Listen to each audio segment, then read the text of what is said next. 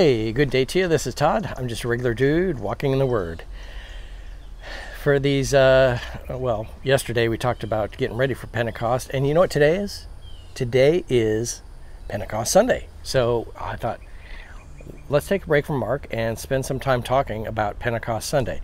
A lot of times we just look at it in the calendar and we think, oh, Pentecost Sunday, I know there's Pentecostal people in the church and charismatics and stuff, but is this their holiday?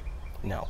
We talked about yesterday how it was 50 days after Passover, and it was a holiday that was set up. It's also called the Feast of Weeks.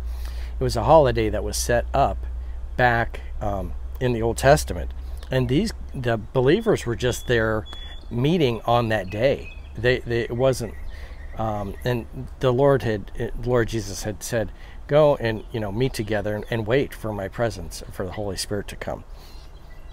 So we're going to read Acts 2. You could spend weeks on just Acts 2, but I'm going to read Acts 2 verses 1 through 13 only.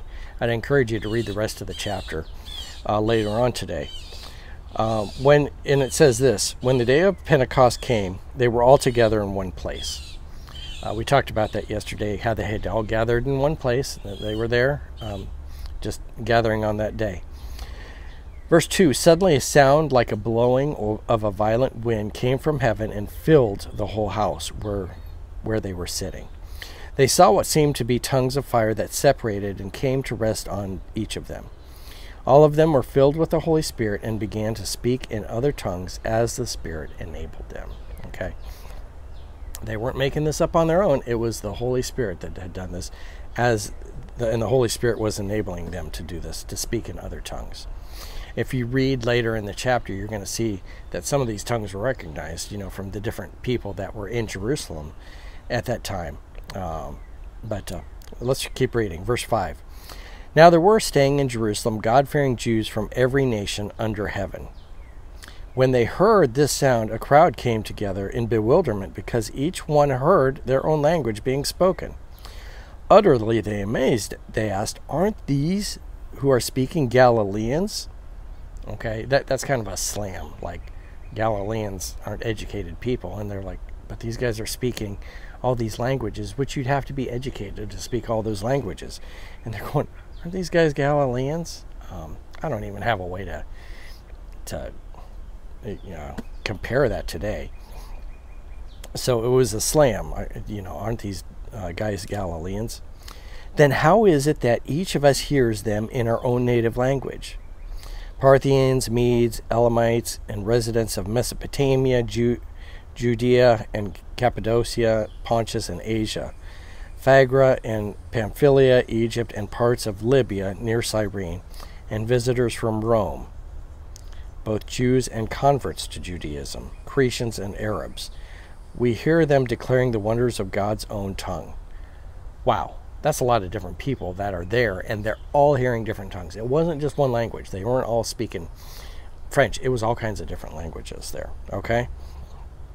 Amazed and perplexed, they asked one another, what does this mean? Some, however, made fun of them and said, they've had too much wine, okay?